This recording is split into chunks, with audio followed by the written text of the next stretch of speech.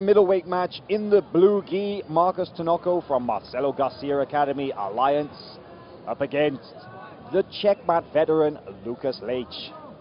Leite fighting in his own weight class this time. This is interesting. First time we've seen him at his natural weight class in some time. Yeah, usually fights much heavier. I asked him about that and he said that he feels that his game is well suited to dealing with the bigger guys, but his technical jiu-jitsu, it puts him head-to-head with anybody in the world. Oh yeah, I agree. Known for his half guard, where he comes up on the single. Marcos Tinoco, a relatively new name in the black belt division. Who's seen him compete now, got his black belt last year at the hands of his coach Marcelo Garcia. And Marcos Tinoco, a very aggressive fighter, much like his teammate Mateus Diniz. I've seen them go head-to-head in the gym, Sean, and wow, they have some wars. I can only imagine. But Tinoco, if you had to describe his style, he is just an aggressive, opportunistic submission hunter, always looking for the finish. But unfortunately, that means that sometimes against a more strategic fighter, he can concede points and fall into that trap whereby they stabilize the positions and just take him out of his element. Well, and I think that's what Leite is doing here. He's really doing his best to tie up Tinoco and not really give him any space to work. Yeah, and I'll tell you, you give Lucas Leite an inch, he'll take a mile. And you know, he's good in these type of positions where he comes up on singles and doubles. Here he comes, and he'll get to your back in a hurry. He's a very skilled passer to the back. He's looking to get a grip here. He could come up right now. I was watching Lucas Leite train earlier this week, just the final preparations there. Checkmat HQ here in Long Beach, California, watching him roll, and I have to say, his jiu-jitsu is just something else. He is obviously an amazing physical specimen, like all these top-level athletes are. However, the nuances of his technique and just the absolute control that he exhibits in this position especially, wow, you learn a lot from watching him. And there is a two-point reversal. Yep, now it's on a single. He's very comfortable with these. Yep, very comfortable in single leg scenarios. Leite trying to get around to that far right side, but Tinoco's right leg is blocking him here. On mat number 1, an adult male black belt middleweight quarterfinal match. Yeah, and I would say technique and these little details are what separates him. I wouldn't categorize him as one of the most athletic guys in this division, even though he is an athlete. But yeah, just the precision and the small little things that he does that make these things work on the high-level guys. He's a very dangerous competitor. Trying to leg drag right now. That grip of the sleeve, the left side of Marcos Tinoco, really saving him here. The guard, Leite is just creeping up, isn't he? You can see him. He's kind of, you know, trying to get past the knee line to get to those hips, and this use of the hooks there from Marcos Tinoco just keeping Leite at bay. But Leite's forward pressure seems to be non-stop, Sean. Yeah, it is. There's a nice sweep coming up by Tinoco with that lasso, but he's not going to get up yet. Not able to stabilize. And he's going to come up into Leite's strong suit right here. Well, there's a 2 points for Tinoco coming up on top, but he's gone straight into a position that Leite is so well known for. That half guard with the underhook. Yep. So good at this position. Yep, what he's really good at is turning the knee. And so you'll see his left foot creep down by the ankle and look to scoop that ankle up.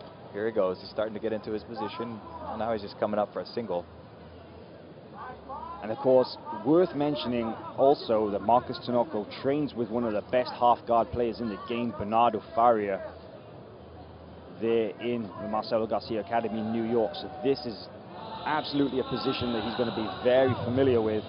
And I think if you can hang out and defend Bernardo Farias half guard, I think you could probably hang out and defend anybody in the world. Yeah, you're doing pretty good. Of course, Bernardo Farias, just an amazing shock in the absolute division yesterday, being taken out of the semi-final there by Irvin Santos.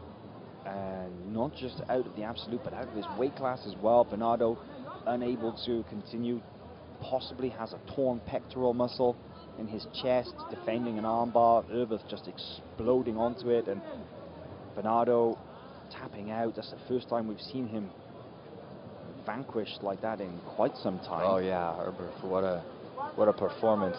Oh, he's an absolute beast, just really coming through the ranks. And I'm really looking forward to that absolute final later today, him and Buchecha. But back to the action here. This is classic Lucas Leite. This position, his head right through the legs there.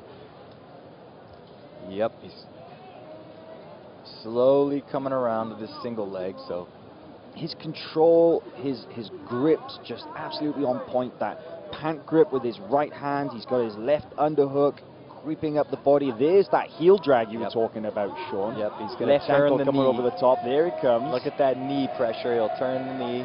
Tinoco is doing a good job to stand up out of that. Yeah, great job of turning the knee out there, but now falling into an even more precarious position is Marcus Tinoco. So there's a nice step over to defend. I gotta say that Marcus Tinoco's impressed me here. He's had an answer for everything that Lucas Leite has thrown at him so far. Yeah, he's doing an excellent job of keeping Leite at bay. See if Leite elects to sit out.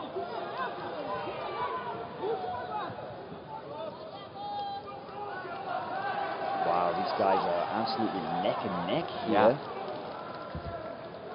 Marcus Tinoco, this is actually, I think this is a sign of him maturing as a competitor. He looks really composed.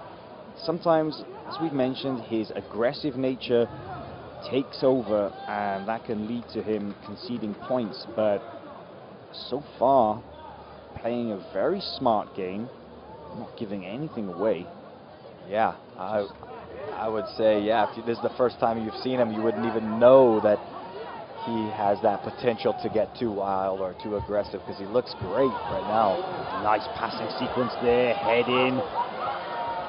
Great belly down there from Leite, and manages to recover guard, but a flash of the dynamic passing guard skills.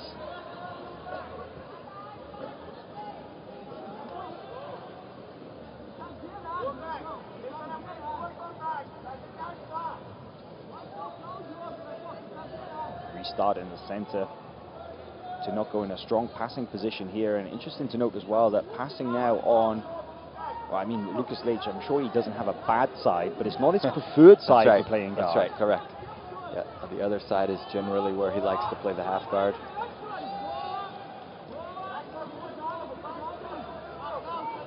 Got a pant grip, but Tinoco managed to sprawl out and strip it off. That's a good grip for Tinoco to have right now with that pant leg grip there. So if he sits, he's got to strip that first, but now he slides under. Now this is a half guard game that Leite plays. Personally, I love this half guard style that he plays, but it's a very physically demanding style. Yeah. You've got to carry the guy's weight on top of you. You're getting grinded out by his top pressure. It's not a fun position to be in, is it? No. Yeah, it can definitely wear you out on the bottom. And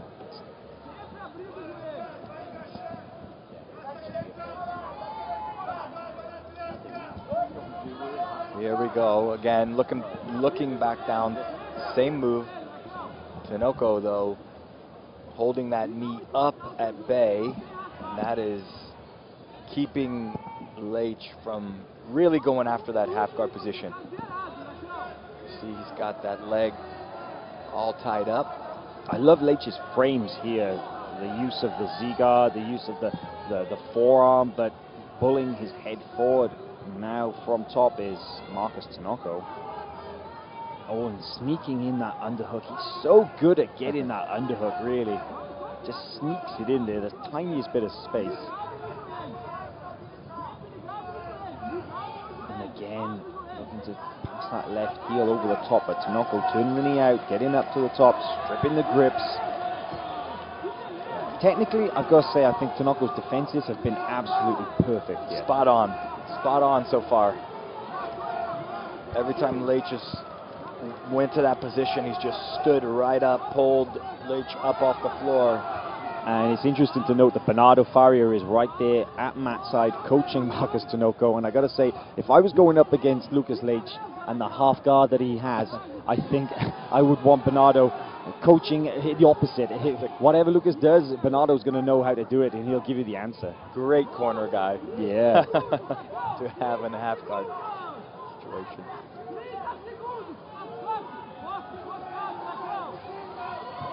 "30 seconds left in this match now. It is 2 points apiece, but 3 advantages in the favor of Marcus Tinoco from Alliance Marcelo Garcia.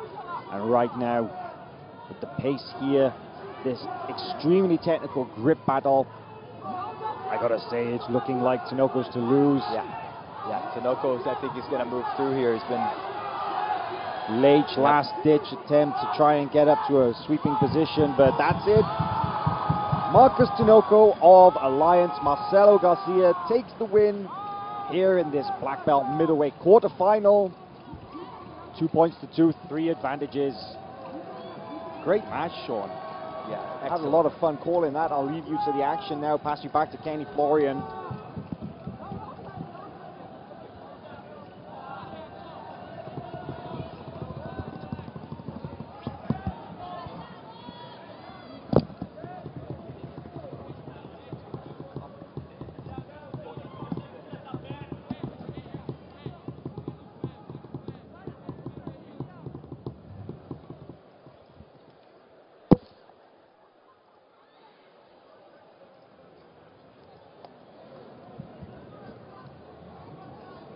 Advancing to the semifinal, representing Alianza Marcelo Garcia, Marcos Vinicius da Silva Tinoco.